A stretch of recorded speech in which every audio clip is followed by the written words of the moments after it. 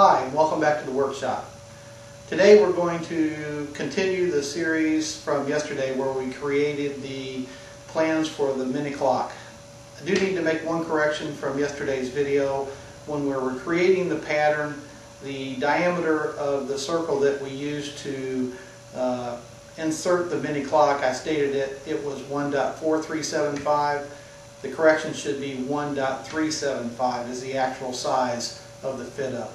And that will use a 1 3/8 inch Forstner bit to cut that out. Once we get to that part of the video, I'll show you the mistake and how to correct it. I will correct it on the plans before I upload them to the website, so the plans that you download should be correct. Okay, the materials we're going to need for this project today are the choice of whatever species of material you want to use. In this case, I'm going to use cherry. I'm going to use cherry for both the clock and the clock base. I generally make these out of scrap materials in the workshop, just whatever I have around that will fit.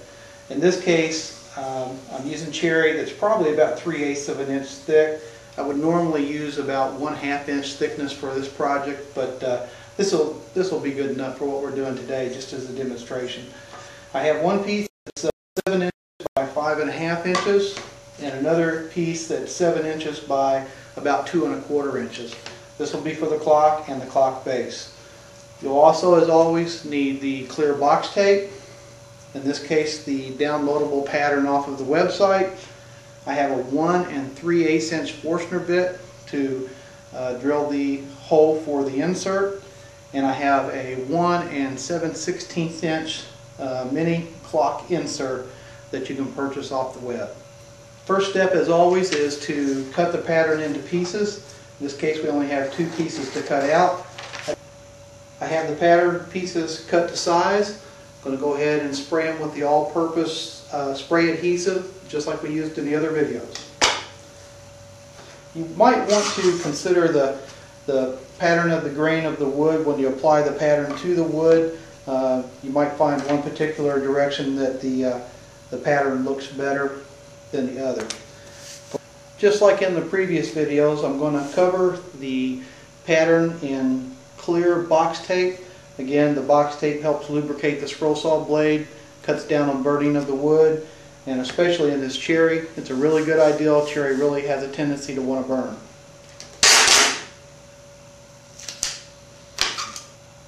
Okay, I have the pattern completely covered in the clear box tape. And we're going to take these pieces to the drill press and drill them out. This time it's going to be a little different from just drilling all the entry holes. We have to drill the hole for the clock insert, and to do that job we're going to use the Forstner bit. I've chucked up our 1 3/8 inch Forstner bit. I've centered it over the opening for the clock insert, carefully centered it. I'm going to go ahead and drill this out. If I were using 1/2 inch wood, I would probably not drill all the way through. In this case, with the 3/8 inch piece, I probably will go ahead and take it all the way through.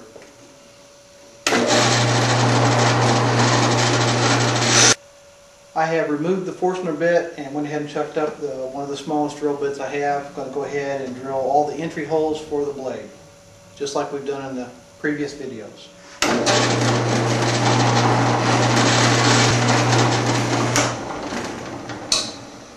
Okay, we've got our pieces drilled up and we're ready to go to the scroll saw. Okay, I'm getting ready to start the scrolling project. Again, I'm going to use a Flying Dutchman blade, number 5, 13 teeth per inch, reverse teeth blade. Same blades I use for almost all these small scroll saw projects. I'm going to go ahead and insert the blade into our wood and we'll get ready to start cutting. Okay, I've stopped this cut here because I want to show you something that if you're new to scroll sawing, it's one of the first obstacles that you'll need to learn to overcome. If you'll notice what I have here, I have my blade parallel to the scroll saw arm in this direction, and if you'll notice, the wood is actually at an angle.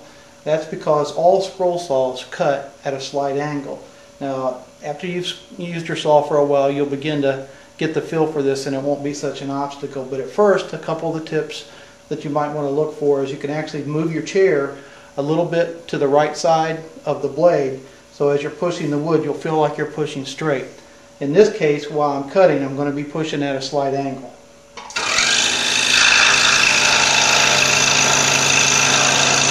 Got the base cut, and now we're ready to move on to the main body of the clock. Okay, I've got the main body of the clock penetrated with the blade, and I'm going to show you another tip that if you're new to scroll sawing, it might be valuable for you. In this case, I'm going to cut this small piece out, which is the intersection of the two wings, which is basically a small triangle.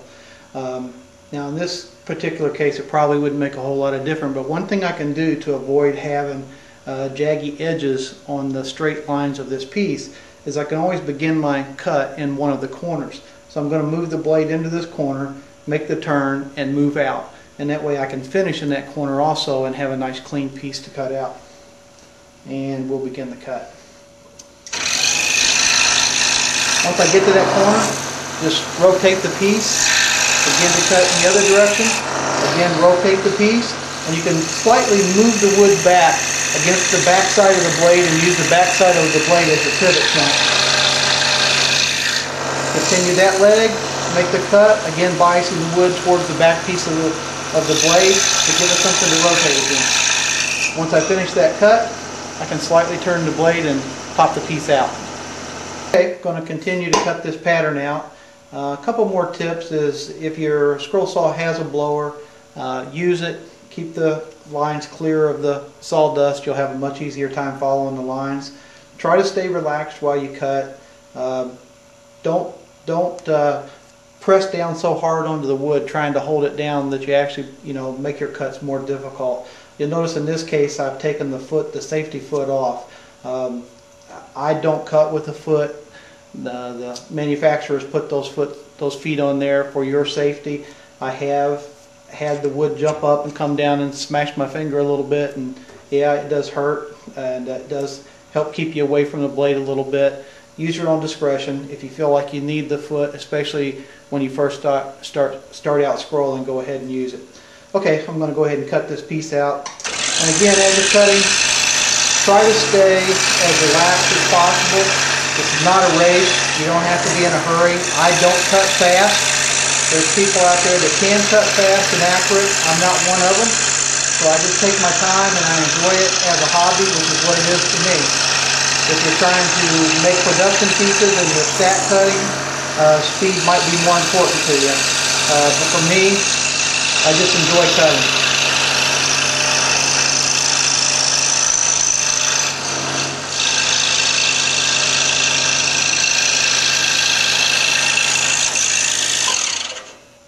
Okay, we're back over at the workbench, and I have our pieces cut out, our base and our clock body.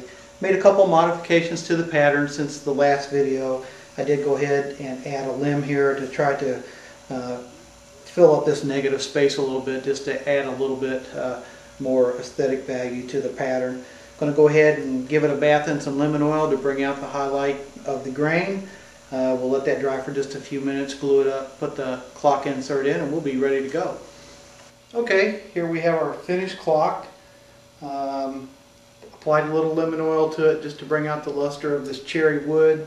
As this wood ages, it'll get darker and make this a very attractive clock. If you would like to check out this free pattern, it's www.scrollsawworkshop.blogspot.com. Go ahead and log on to the website. You can download this free pattern. Thanks for watching the video, and we'll see you in the next one.